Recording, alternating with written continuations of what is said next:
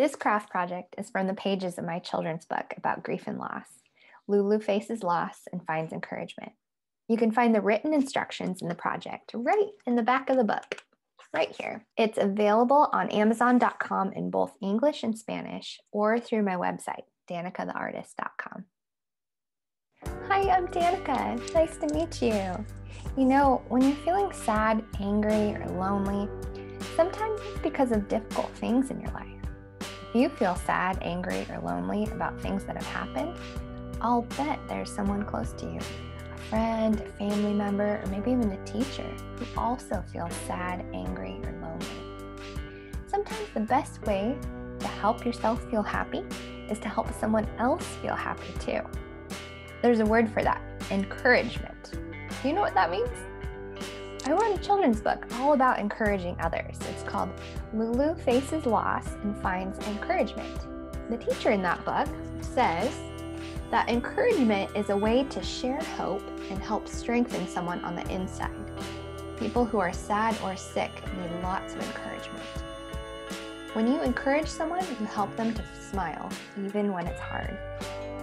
In the book, the main character, Lulu, makes a fun art project to help encourage her grandma, who's very sick. The encouragement flowers didn't magically make her grandma all better. But know what? When Lulu gave Grandma her encouragement flowers, it showed Grandma that Lulu loved her so much and that she was there to support her when she was feeling down. Who do you know who needs encouragement flowers? Take a minute to think of somebody. You got it? Let's make these flowers together, just for them. For this next part, we'll need 2 sheets of paper. I'm just using white printer paper. We'll need tape. Here's my little kitty one. You'll need markers, whatever colors you'd like. And you'll also need 4 pipe cleaners or chenille stems. I chose to use green because they're standing in for flower stems, so I used the green just like flower stems. You'll also need tissue paper. You can use any color you'd like. I'm choosing green as well to symbolize grass. I have 2 colors of green. You'll also use scissors. So if you're not allowed to use scissors by yourself, make sure you ask an adult to help you. We'll be painting on this. It's a flower pot, and it's orange because it's made out of terracotta, which is a special type of clay. So this one is about 4 inches across. You can use one as small as 3 inches up to 6 inches. You'll also need a rock that's big enough to fit inside the pot. Have you ever traced your hand? That's what we're gonna do to make these flowers. Pull up your sleeve and then take a marker and use one hand to trace around the other. If this is difficult, you can ask an adult to help you.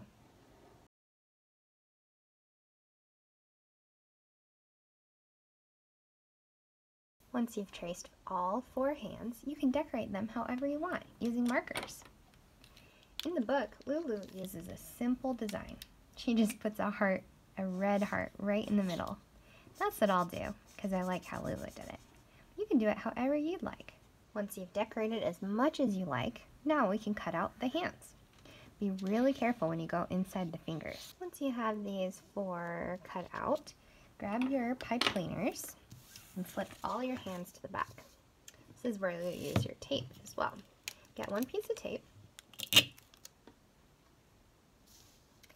and tape one end to the palm of the hand. We use 2 pieces to make sure it's strong. Now notice I didn't tape it to the edge of the hand. That's because the hand needs a little bit of support to make sure it stands straight up like a flower. See that? It's so beautiful. Do that for all 4 of the hands. Alright, taking your rock, wrap the other end of the pipe cleaner around the bottom. So I'm going to do this by making that hand stand up. I'll wrap it around like this. Sometimes it might help if you bend that wire around like this. And twist it a couple times to make sure it stands up. Take your second hand and maybe wrap it from behind so that there's a little bit of room in between them. Wrap and twist.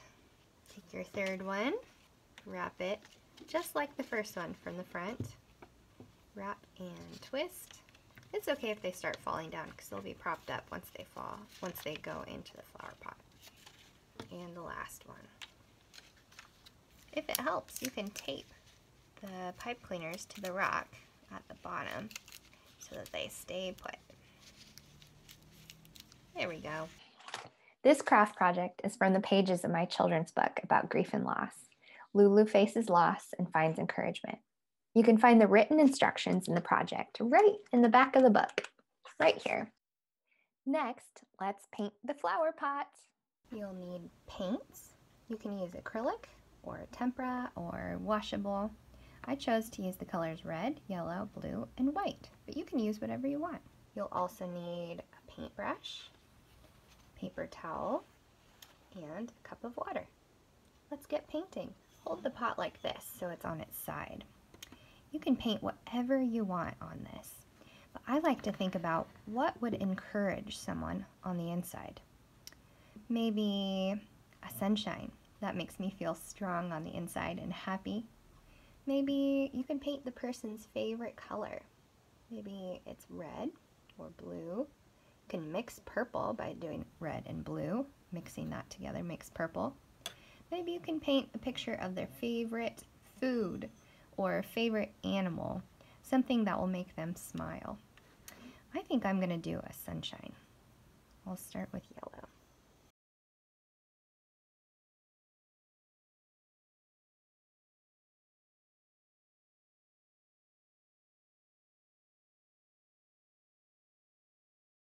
When you want to change the color of your brush, go ahead and wash your brush in the water and dab it on the paper towel. I'll use the next color, red. I'll turn my flower pot and I'm going to make some flowers. My grandma loved flowers. I think that's why I wrote the grandma in the book to love flowers too, just like my grandma. I'm making flowers by using short strokes, going around in a circle, kind of like the sun, except they're closer together.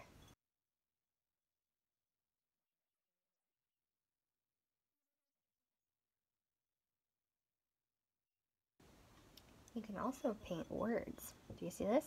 I love you, and I'll paint grandma.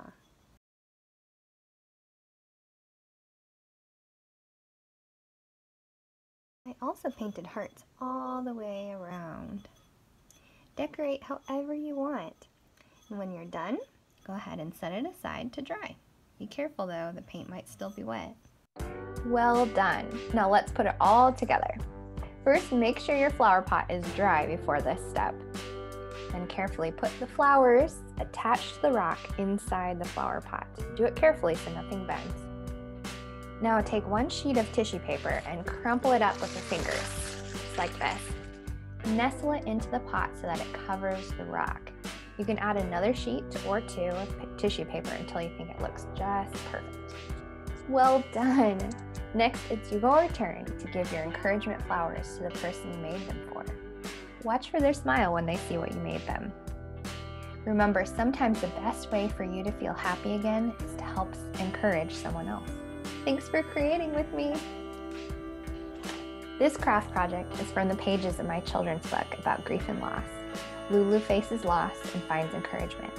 You can find the written instructions in the project right in the back of the book, right here. It's available on Amazon.com in both English and Spanish or through my website, danicatheartist.com.